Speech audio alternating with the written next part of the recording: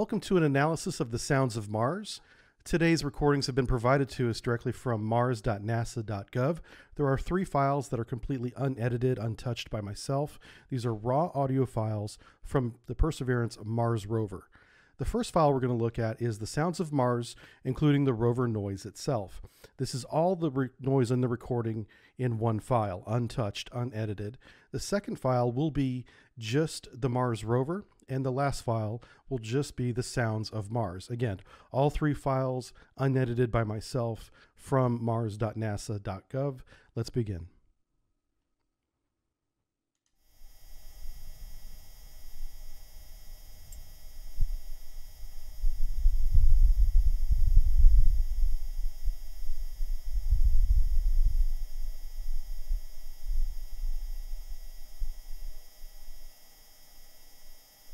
Okay, there are a couple of interesting things here. There's 3 things I want to point out right away. The first thing that drew my attention before I even hit the play button is this noise right here. Take a look at how this broadband noise reaches from 15 kilohertz all the way down to about 3 kilohertz, peaking at about 7.5 kilohertz. This is a broadband transient that I don't know what the source is from. It could be from the rover, could be from Mars itself. Either way, I find that interesting. The second thing we want to look at is look at this noise right here. This is Martian wind. The Martian atmosphere is extremely thin compared to Earth's atmosphere, but they can still have high winds. Some of them have been measured in excess of 20 miles an hour in the past with other probes to Mars. So this is what Martian wind sounds like. Without the wind noise, I want you to take a look over here on the right. Look at all these peaks, and if you take them all as a whole, you can see there's a bit of a rhythm to them. The spacing is approximately 240 to 250 hertz.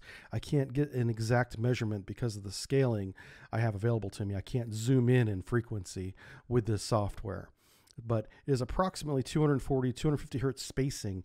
This appears to be a motor on the rover.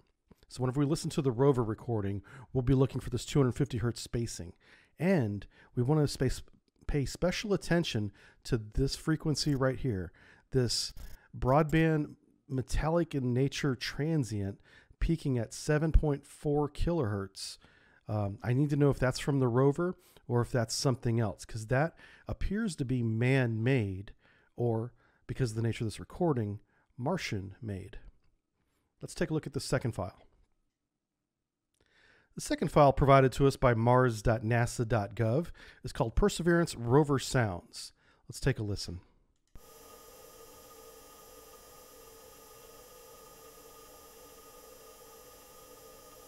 This is a very quiet recording. I recommend you wear headphones.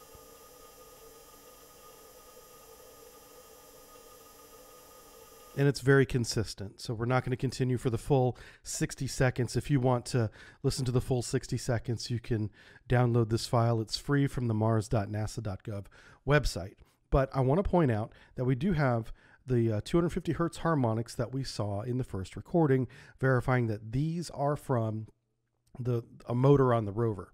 We also have a very strong 60 hertz and what appears to be a 400 hertz tonal right there. It's very sloppy. It's hard for me to measure with my cursor here, but so we got 60 hertz motor, a 400 hertz motor, and look at this peak right here. This is 16,400 hertz, or 16.4 K.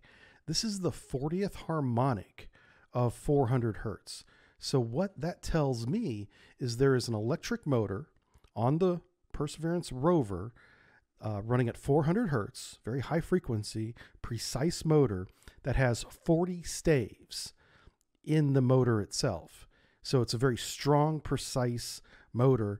It could be the drive, probably is the drive is what I think, considering how much power is going to it. So I think that the motors are combining to create this harmonic effect, or this reinforcement effect at 16.4 kilohertz. The original frequency is down here at 400. The 40th harmonic is up here. This is all the rover. So we can subtract these frequencies from the first recording. Some of these we saw, the 250 hertz we saw in the first recording, were easy to identify. So let's look for the 7 kilohertz. 7.4 is right here, and it looks like what we're seeing in the 7.4 kilohertz is only that 240 hertz spacing, 250 hertz spacing. We aren't seeing any peaks like here.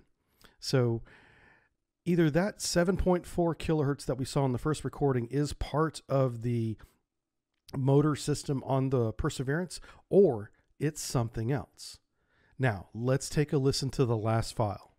Okay, welcome to Mars. This is a raw recording from mars.nasa.gov of the Martian surface with NASA removing the noise of the rover from the file. I have not touched this file.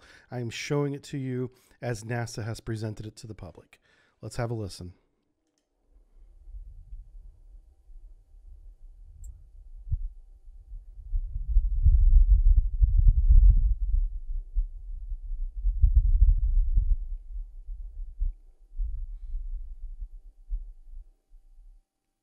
Okay, there are three very interesting things here that I want to go over. The first is the wind noise. We all heard this wind noise in the original recording and in this filtered one as well. So definitely wind on Mars. But there are two other sounds. One we have not seen before this moment. Let's go back to the first one. This one is measured at 7.4 kilohertz right here. You can see the very strong peak. This is a very strong sound. Broadband noise that has a second peak up at around 8.2, 8.4 kilohertz. This is nearly a 1 kilohertz wide broadband noise metallic transient. And hence, let's go here and take another look at what I'm talking about. This is broadband noise. This is not a narrowband, transmission or anything. This is basically a generic sound. This sounds like metal to metal contact, which I would infer to be from the rover, but mars.nasa.gov says this file does not include any rover noises. So something, presumably on Mars or in the Martian atmosphere, created this metallic-like transient right here at time 3.6 seconds. You can see as we take a closer look at it that it does have some resonance higher in frequency up to about 14 kilohertz. That is all related to this original 7.4 kilohertz transient. A very interesting metallic transient from the Martian atmosphere or the Martian surface. But the one we haven't seen yet is this very low frequency thump. Again, this might be something on the Mars rover that is being raised, lower, maneuvered in some way, and it just made a thumping noise. But this recording is without rover self noise. So let's see what this sounds like. And it's just a thump. This thump is centered at very low frequency. It looks like, I can barely measure it. It's so low.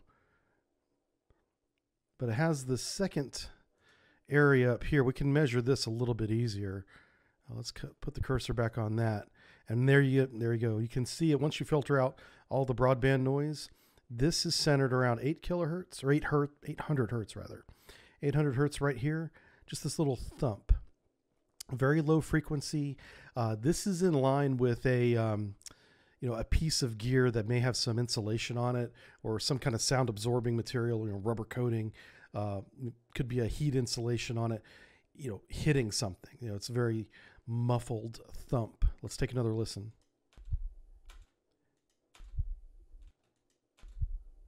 So yeah, that thump you're hearing apparently isn't from the rover, but it sounds like to me like it could be. But what I find most interesting is this high frequency metallic broadband transient centered at 7.4 kilohertz. That is a very interesting sound to be coming from the Martian surface.